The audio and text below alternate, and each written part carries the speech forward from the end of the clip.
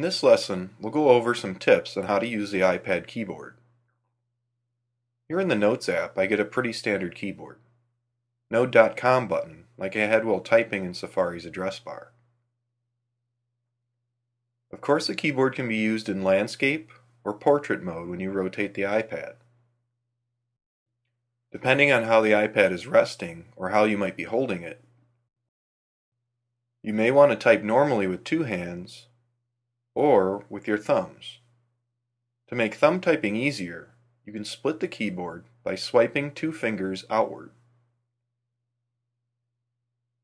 This moves the keyboard to the edges of the display, making it easier for typing with your thumbs while holding it. Swipe with two fingers inward to return the keyboard to its standard layout. You can also undock the keyboard by tapping and holding on the Hide Keyboard button here. This causes it to float up to the middle of the screen. You can also split the keyboard with this button as well.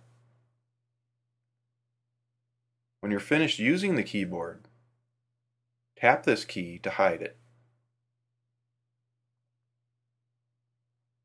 When I first tap to begin typing, the keyboard automatically highlights the Shift arrow to give me a capitalized first letter.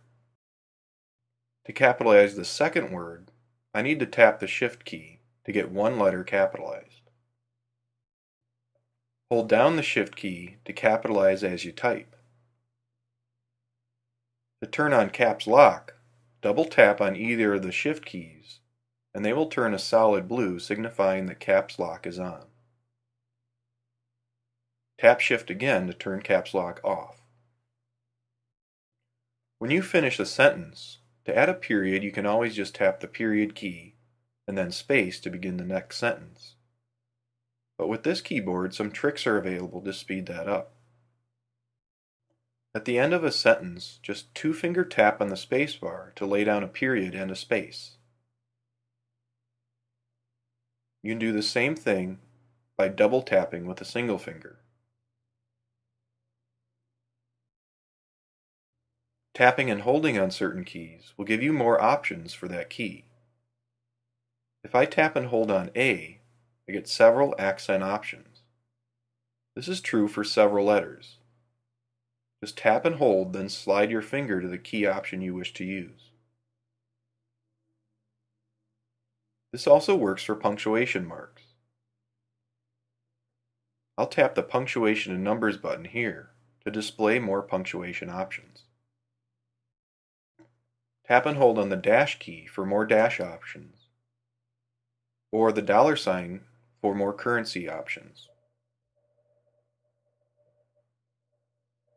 There's one other trick for adding a quick apostrophe or quotation mark. Back in the standard keyboard, if I want a quick apostrophe, I can just swipe up on the comma key. Swipe up on the period key for a quick quotation mark.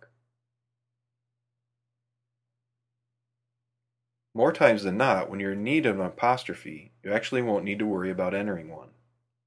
iOS will put an apostrophe in for you. If I type the word let's, I get the apostrophe entered automatically. iOS also checks your spelling as you type. So if I misspell justice, the correctly spelled word appears below. Just tap the spacebar to accept the corrected word. Sometimes iOS won't present the right correction. In that case, just tap on the correction to ignore it. In the case of the word yellow, as I type the correction, hello appears. But if I finish yellow with the final W, the correction will just go away on its own. You can turn off a lot of these automatic functions in the Settings app. Go to General and down to Keyboard. Here I can switch things off like auto capitalization, auto correction, and spell check as I type. International keyboards can also be added here. Down at the bottom, I can enter quick letter combinations that will be recognized as phrases on the iOS keyboard. There is one provided for you. Type OMW and the phrase "on my way" will appear. Let's add a new shortcut for the phrase "thanks, have a great day." So I'll enter that phrase, and the shortcut for it will be TGD. You want the shortcut to be short, obviously, but also not a word. So let's go try this now. I'll type in OMW, and "on my way" fills in. I just need to tap the spacebar to accept it and move on. Now let's try TGD. And there's my phrase. Next, we'll look at how to go about not using the keyboard by doing voice dictation.